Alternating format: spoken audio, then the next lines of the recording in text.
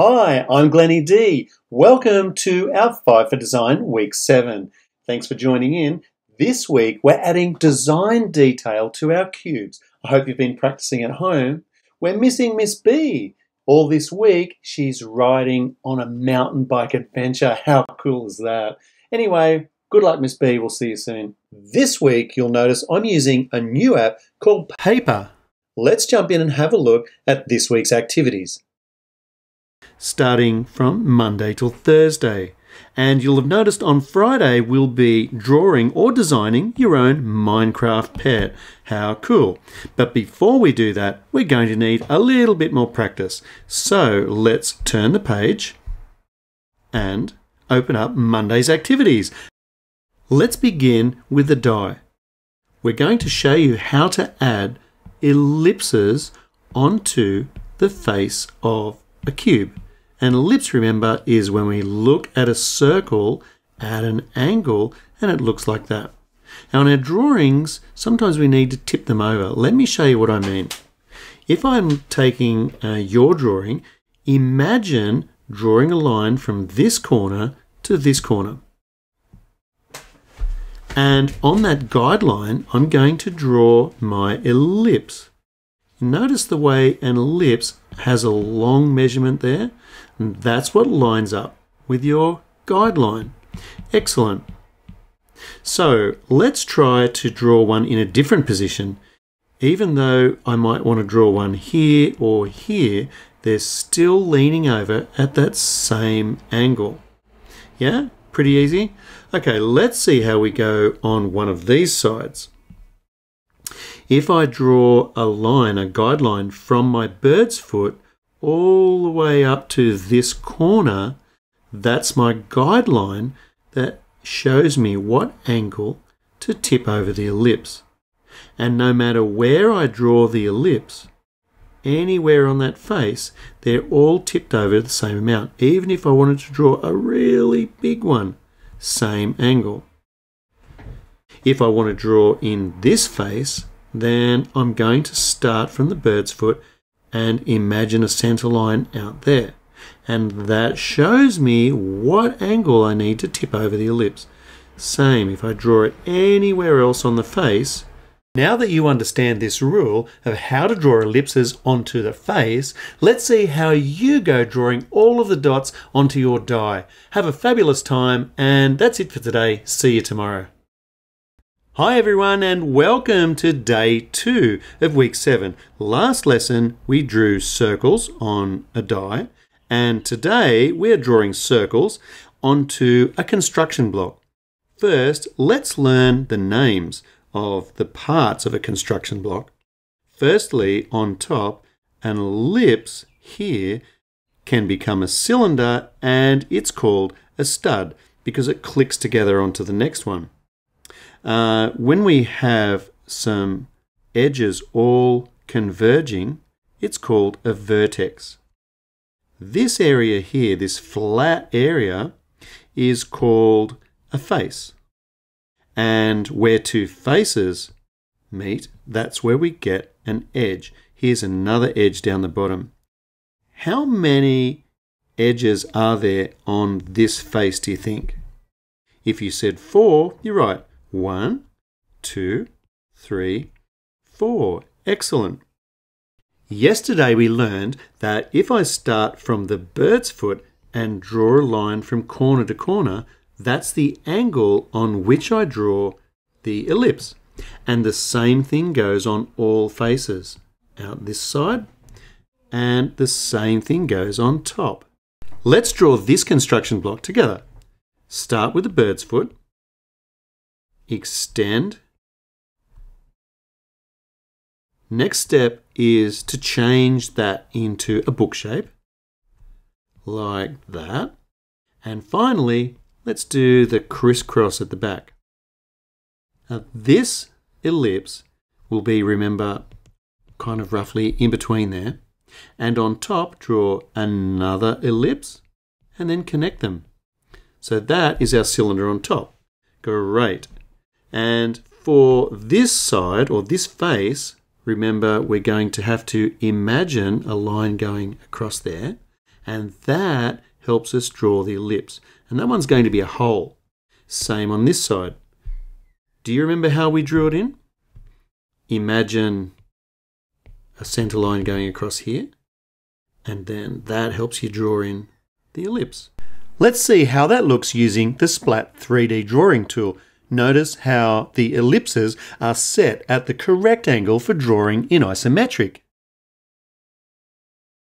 Pretty cool. All right, good luck with that, guys, and I will see you next lesson. Bye for now. Hi, Glennie D. Thanks so much for joining in today. Week 7, Lesson 3. We're going to have some fun drawing some cubes and stacking cubes. We'll be stacking cubes one behind the other in this direction. Some people may even get up to stacking them downwards. Let's quickly review what we did last lesson.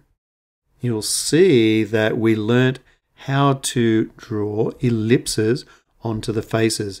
If you didn't get time to attempt this drawing, that's okay, because you're going to get another shot at it in today's lesson.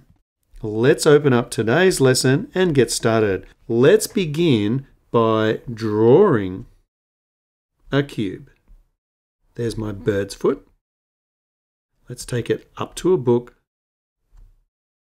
Now, something a little different today. Notice we don't have that point to aim for. It's no aiming mark.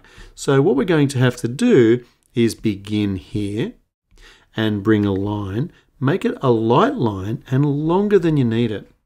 Next, we'll begin on this side and we'll go in our direction, and where they cross over, that tells me where the cube finishes.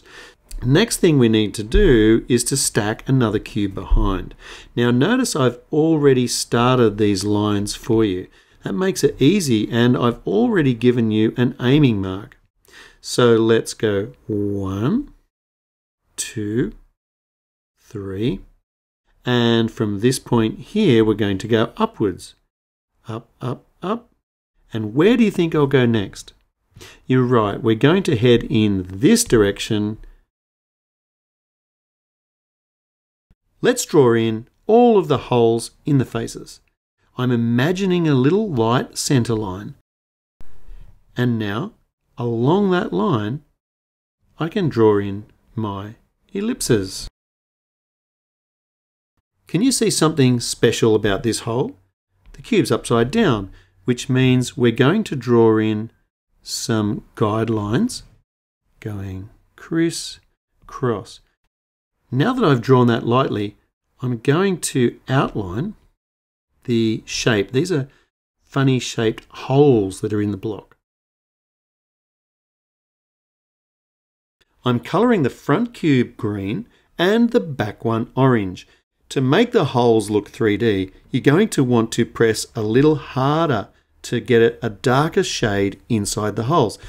Thanks for your work today. I can't wait to see your drawings. Thanks so much. See you next lesson. Hi, we've made it to day 4 of week 7. I'm so proud of everyone's effort. We're learning lots together. Let's have a look at today's sheet. We're working on drawing a Rubik's Cube to practice our parallel lines. Let's quickly look at last lesson. We learned to stack cubes one behind the other, and some people had a go at stacking up and down. All right, back to today's lesson. Let's draw this cube. And all the way to the back. Great.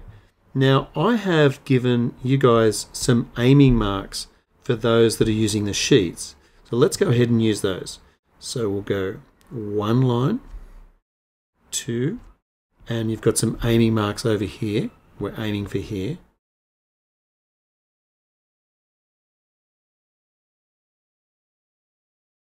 Cool.